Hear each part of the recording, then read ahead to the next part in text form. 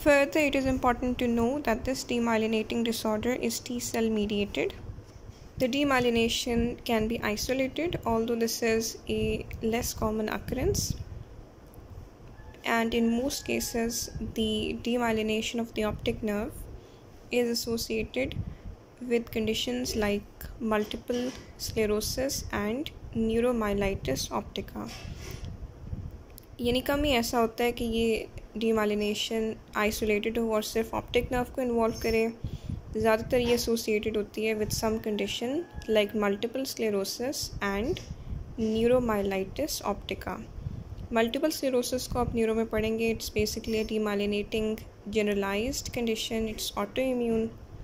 जो इम्पॉर्टेंट बात है ना, वैसे भी क्लिनिकली भी and from a scenario point of view, वो ये है कि ऑप्टिक न्यूराइटिस हाईली एसोसिएटेड है with multiple sclerosis.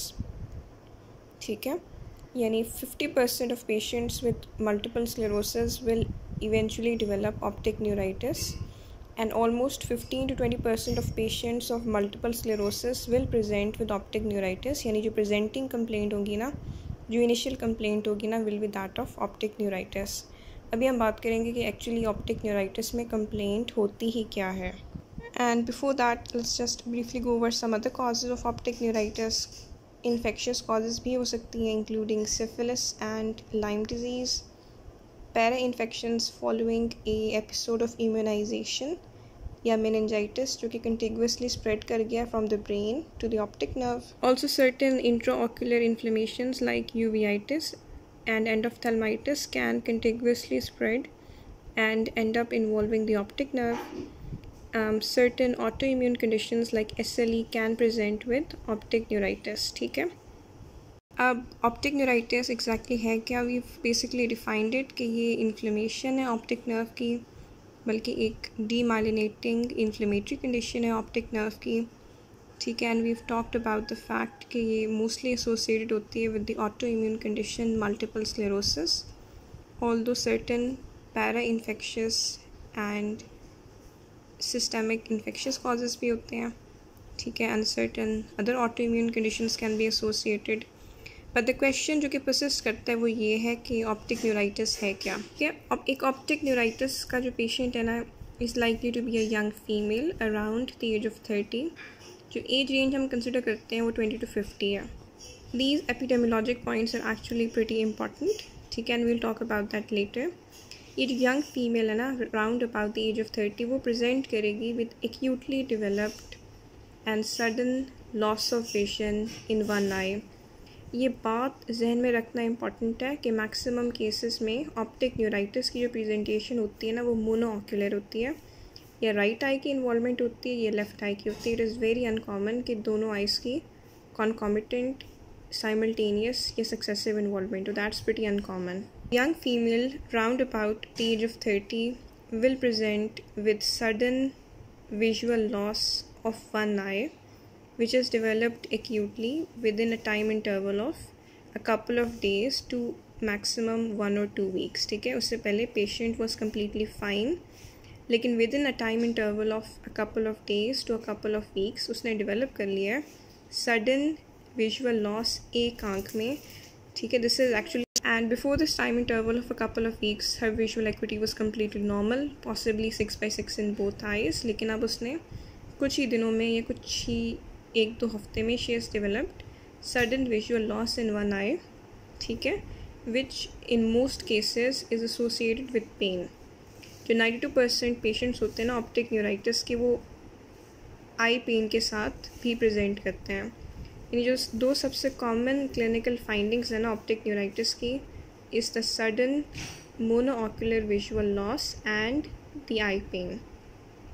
And I basically mentioned 90% and 92% ताकि ये बात जहन में बैठ जाए कि मोस्टली प्रेजेंटेशन यही होगी.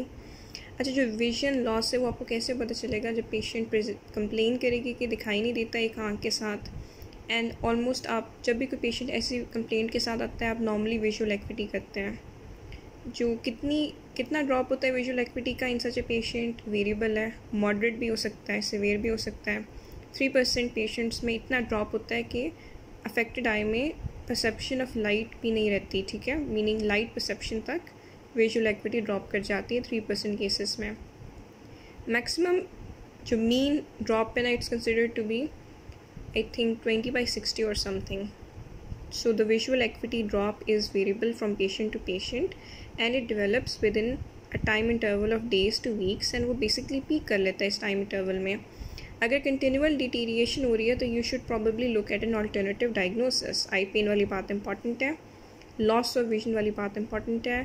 ये जो eye pain है वो normally aggravate होता है with extraocular movement। Why is this eye pain important? Because sometimes जब आप fundoscopic examination करते हैं तो 1/3 patients में क्या होता है, जो optic disc होती है ना उसके margins blurred होते हैं and the disc is obviously swollen as well as hyperemic.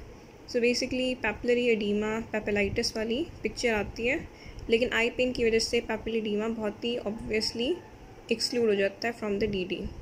Basically ना इसी कंडीशन को क्लासीफाई किया है on the basis of findings of fundoscopy.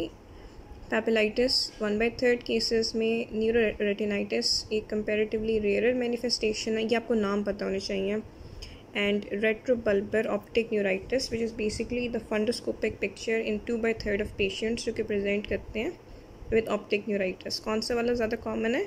Retrobulbar neuritis, more accurately retrobulbar optic neuritis। अगर एक पेशेंट प्रेजेंट कर रहा है ना with a bilateral picture, so multiple sclerosis is a less likely etiology, then you have to consider an infectious or a post infectious cause, जैसे कि following an episode of measles and mumps। ठीक है, एक और उन्होंने बात की है कि 30% पेशेंट्स साथ में फोटोप्सिया के साथ भी प्रेजेंट करते हैं विच again is triggered by movement of the I. Clinical examination में क्या साइंस होते हैं? आप हमेशा क्लिनिकल एग्जामिनेशन स्टार्ट करते हैं with visual equity which will be reduced and the reduction is variable.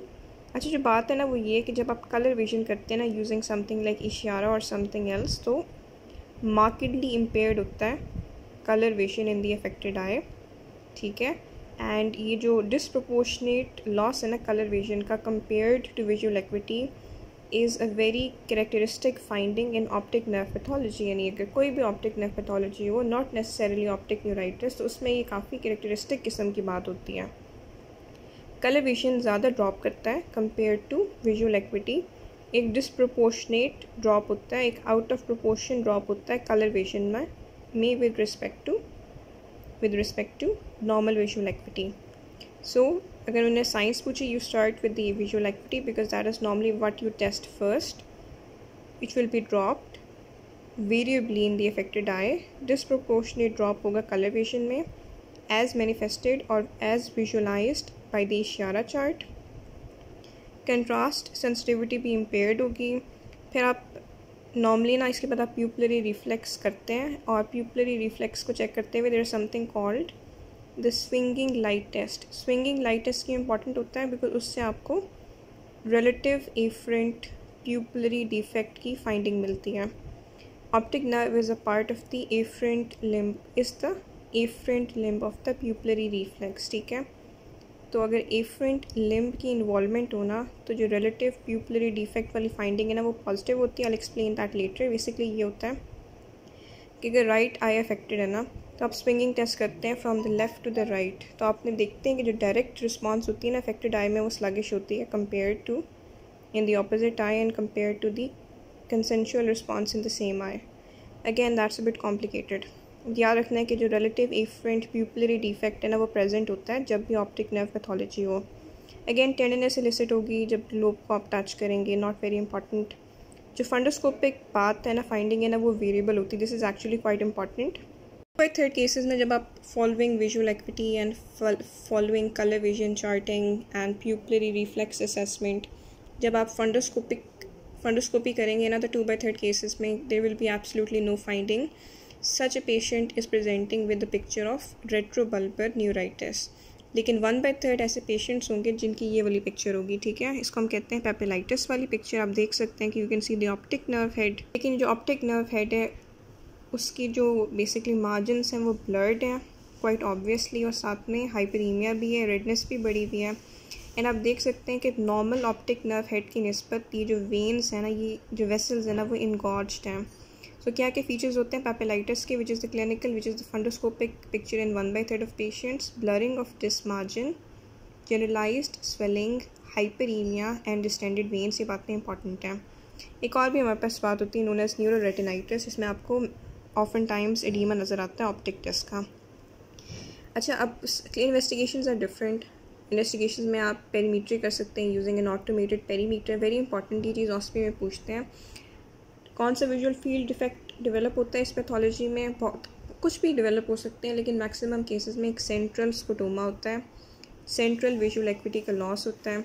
MRI is normally done because ये condition highly associated है मल्टीपल स्क्लेरोसिस के साथ। And in a patient with multiple sclerosis जब आप MRI करेंगे ना ब्रेन का, तो आपको कैरेक्टरिस्टिक लीजन्स नज़र आएंगे वाइट मैटर में। एंड मोस्ट कॉमनली ये जो वाइट मैटर लीजन्स हैं they will be seen in the paraventricular area. Because और कॉजेज़ भी हो सकती हैं, अगर कोई और कॉज हो तो वी नो कि मोस्टली प्रेजेंटेशन की एज भी चेंज हो जाती है और वो बायलैटरल हो जाता है। जब आप CPN ESR देखेंगे तो उसमें भी चेंजेस आ सकती हैं। आप सीरोलॉजी करेंगे तो सिफिलिस की एंटीबॉडीज़ पॉजिटिव हो सकती हैं। आप लंबर पंक्चर भी कर सकते हैं। प्रोग्नोसिस एक्चुअली इस कंडीशन का ना अच्छा होता है, रिकवर कर जाती है कलरवेशन and visual equity in a matter of months. Treatment depend करती है कॉज पर। If the cause is basically multiple sclerosis तो आप क्या करते हैं, विजुअल लॉस के पीरियड को शॉर्टन करने के लिए आपने कॉर्टिकोस्टेरॉइड्स देने होते हैं। लेकिन एक्चुअली जो अल्टीमेट प्रोग्नोसिस है ना वो नहीं अफेक्ट होता, लेकिन जो ड्यूरेशन है ना वो बेसिकली कम हो जाती है। ये बात बहुत इंपॉर्टेंट है ऑस्पी के लिहाज से। आप कभी भी ओरली प्रेडनिसोलोन नहीं देते हैं बिकॉज उससे एक्चुअली जो रिकरेंस रेट है ना वो बढ़ जाता है। This is something which can recur and does recur. अगर आपने MRI किया है तो basically to confirm the diagnosis and multiple sclerosis की फाइंडिंग्स आ गई हैं, तो फिर आप कैसे ट्रीट करते हैं। देन यू गिव इंट्रावीनस यानी IV मिथाइल प्रेडनिसोलोन।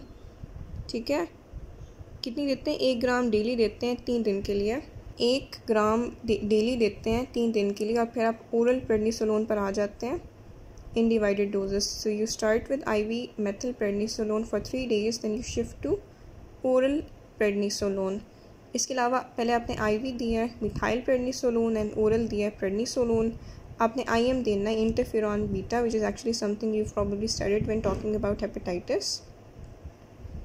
ठीक है, यानी बिकॉज वी नो कि वी प्रीवियसली स्टेटेड कि 15% केसेस में मल्टीपल स्क्लेरोसिस का प्रेजेंटिंग कंप्लेंट या ऑप्टिक न्यूराइटिस होती है।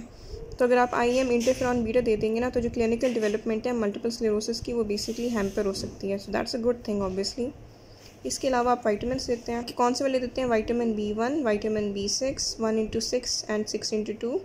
एंड आप फुल डोजेस में देते हैं बिकॉज दे आर डिटॉक्सिकेटिंग एजेंट्स। कितने अरसे के लिए देते हैं, 3 हफ्तों के लिए। But these do not affect the ultimate visual equity.